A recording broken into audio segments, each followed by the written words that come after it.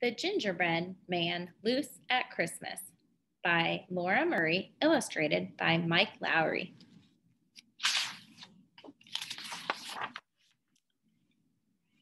One white, snowy morning, I popped from my bed. My teacher was calling, "Wake up, sleepyhead." The classroom was decked out in holiday lights. They twinkled and sparkled in red, greens, and whites. It's the season of giving, and we can give too. Our gifts could be things that make us say or do. A small act of kindness can go a long way. Let's do something special for someone today. We'll make something sweet. I say, something kind. I'll do a nice favor, or all three combined. And when we're all finished, we'll walk down our street and deliver our gifts to the neighbors we meet. I'll think of a present. I know that I can. I want to give too. I'm the Gingerbread Man. Some children made cards and others baked treats. A few practiced singing with jingle bell beats. I wanted my present to be a surprise. I thought, then I grabbed my supplies.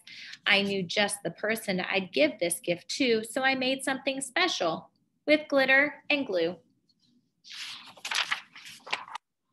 I'll deliver this present as fast as I can with a jolly ho-ho from the Gingerbread Man. The town was so merry, the storefronts aglow. Each window was frosted with white icy snow. We stopped a police lady, sang her a song. She smiled really big as we waved us along.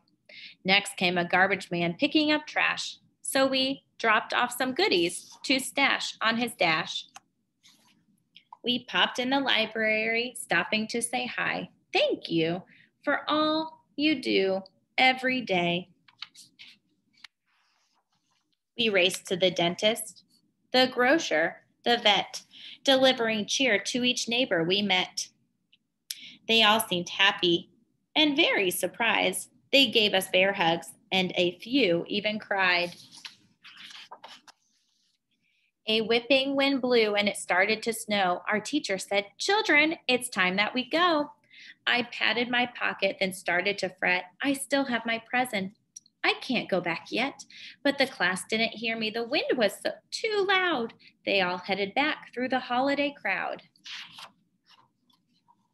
I'll search on my own as fast as I can. I'll dash through the snow. I'm the Gingerbread Man.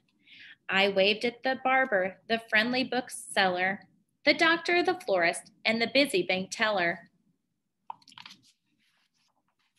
I must find the neighbor I made my gift for. She helped my class make me. Oh, where is her store? The sidewalks were slick as I tripped and then tumbled. I noticed my feet were all mushy and crumbled. My icing was dripping. My legs were just dough. I had to get out of this wet, squishy snow.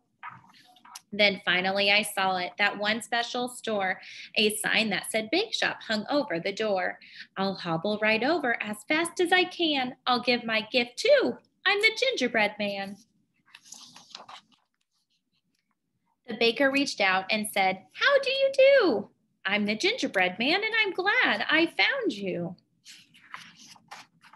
I've come to say thanks for your sweet recipe. Without it, my class would have never made me. I have something for you, my very best card. I used lots of glitter and worked really hard." She gave me a smooch saying, "You made my day."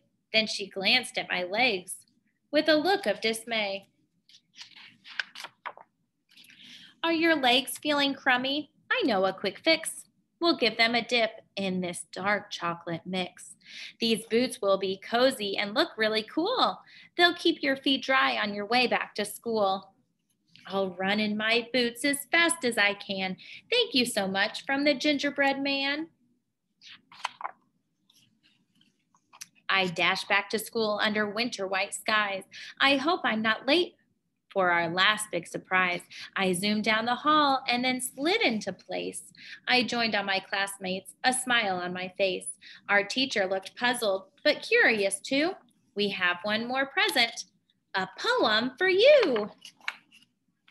You are a gift that we get every day. You help us to learn in our own special way. You're funny and kind. You're the best teacher ever. You say, way to go. And you're ever so clever. Now that we know that we're smart cookies too, we made you a super gigantic thank you.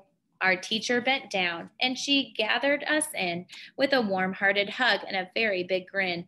My classmates grinned too. We had pulled off our plan.